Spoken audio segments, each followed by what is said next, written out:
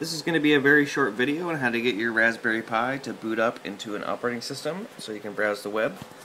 First thing you want to do is make sure you have a mouse and keyboard hooked up to the USB. Mouse, keyboard, and then one HDMI cable. I've got to go into this old monitor here. If you don't have an HDMI cable, you can use this RCA to go to a TV. Next thing you're going to need is one of these. I'm using a 4 gig SanDisk, and I'm going to put it into my computer. And you'll need 2 pieces of software to make this happen. And one of them can be found here, raspberrypi.org/downloads. We're going to install Wheezy as an operating system. So you want to download that to your hard drive, unzip it, okay? The next piece of software you're going to want is, I'm using Win32 Disk Imager, pretty simple software. Unzip it, click on it, you'll get this dialog. Make sure it's on the right device, F drive, that's correct. Then select that button and go find that Wheezy that you downloaded and unzipped. Double click it there, and then simply write it to the flash drive. Now this can take a couple minutes, so I'm just going to cut it here. Alright, it's finished writing to the flash. So we can just exit that program, and we can just take this out of here. We're done with it.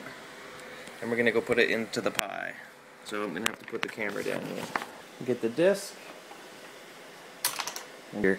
So grab the disk. We're going to slide it into the back of the Pi. Easy as pie. Micro USB cable. We're going to give this sucker some power.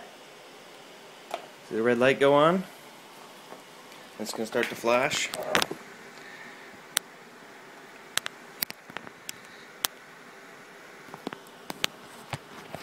Okay, she's booting.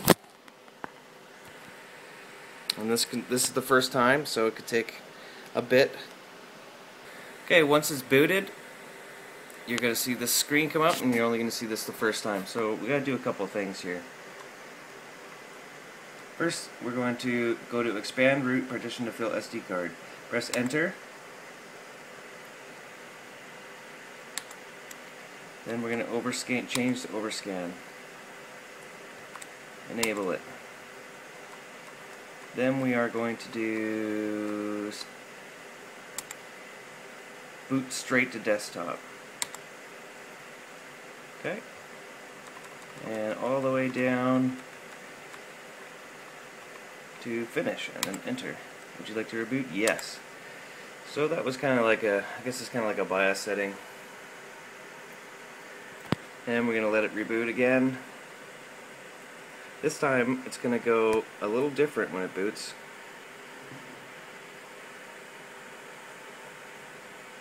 And I did hook up the internet cable here. So we'll see if we get internet right away.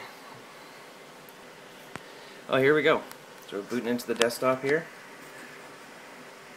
Mouse does work. So it boots pretty quickly. Internet.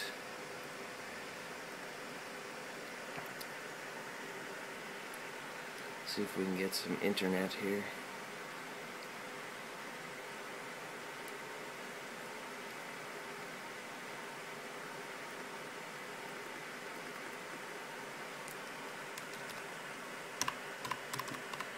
Google.com.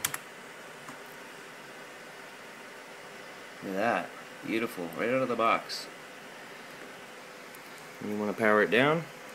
Bottom right hand corner. And you can just press shut down.